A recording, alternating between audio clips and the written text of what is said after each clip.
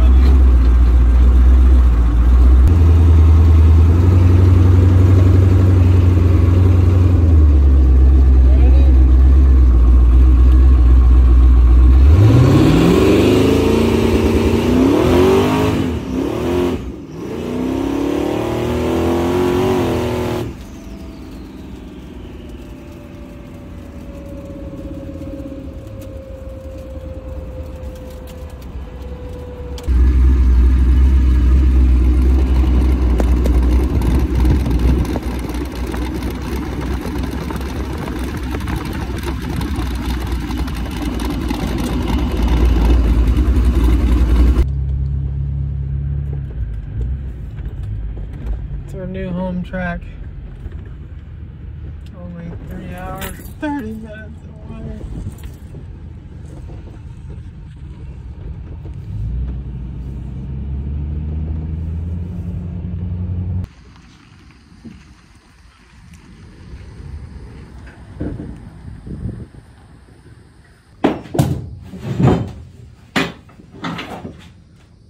So hot. Going topless today. It's like the whole time. I used to text like 240 all the time and I never ran the hose, so it's kind of like back to my roots.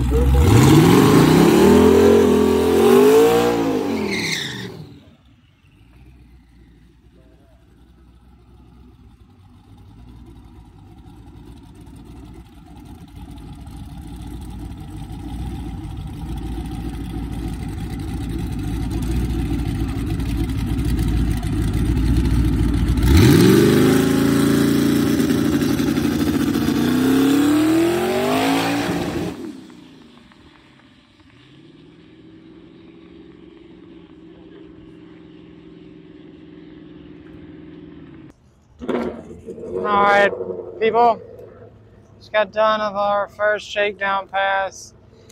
Got here, went to the tech line over there, noticed the steering wheel wasn't straight, so first off we had to fix that. Got up there in the lanes, it's like freaking 95 degrees out here. Anyways, so first pass, I was really concentrated on doing just a 60-foot hit. Then I forgot to shift, so I tagged the crap out of the rev limiter. But anyways, 133 60 foot. It's not so great, but the closed loop comp is It's pulling 15 up top, which is a little bit much, but it's fine for what we're doing. I'm gonna wait till it starts loading down the engine and then see if it starts kind of getting closer to what we want. If I make this 8th mile hit and it's still wanting to pull like 15%, I'll go ahead in the base tune, pull a couple numbers out of it just to bring it back down a little bit. But it's kind of hard to see. I need to get, since the front tires are now bigger than the rear tires and the thing already sits kind of like that, it's, and the burnout box here, you have to kind of go up a hill. So I'm doing a burnout and I can't see nothing but sky.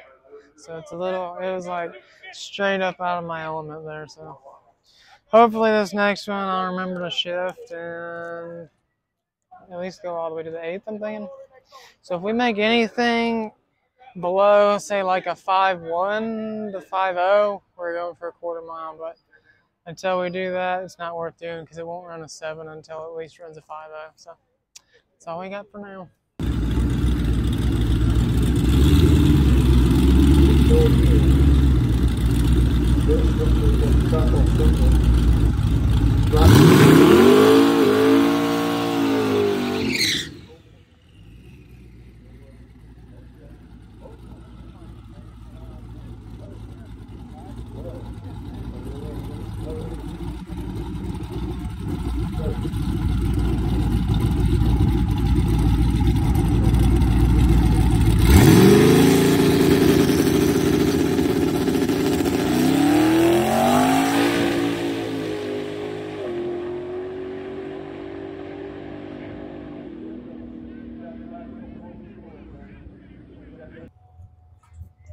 All right, second most uncomfortable pass of my life.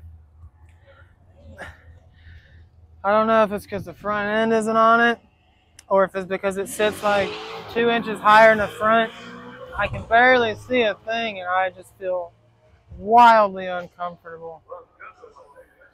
Compared to like, I mean, it felt like second nature to me before. Are you not recording? Okay. So I think I need to tighten up the steering a little bit because it's wanting to shimmy. And it was only going like, well, probably like 160 or something like that. What are we gonna do? Oh, check the time slip. I thought it was absolute garbage, but it did do 129 60 foot in a 5:23 8th mile, which is right at, it's really close. I think the fastest 8th on this is a 5.2 something, so that's probably really close. But I do know 138 mile an hour in the 8th is the fastest mile an hour in the 8th. I'm like 95% sure. Letting out at probably 800-ish feet. I'll give myself that, maybe somewhere around there. It's still running at 823, so at 142, so we're what? Yeah, I let out pretty early. It just feels, I gotta get used to it. I gotta change a few things on the steering for me to feel more comfortable in it. It looked really good. Yeah, but when I started, and I got squirrely on the shutdown. So I gotta be careful. I don't know. I'll have to check the video and see how much separation I get. If I'm not getting much separation, then I need to go ahead and loosen up the rebound a little bit more, just so it'll raise up. It's not wheeling, but that would help with the wheelie, but it also help me be able to see, which would be nice. So, go look at the log, make sure everything still looks good. I was only supposed to run it to the 8th anyway, so whatever. I don't know. I haven't decided. If I can't get the steering to feel more comfortable, then we're not going for a 7. So I definitely got to get that situated. So we're just going to check the log and see, make sure the vitals are good and all that.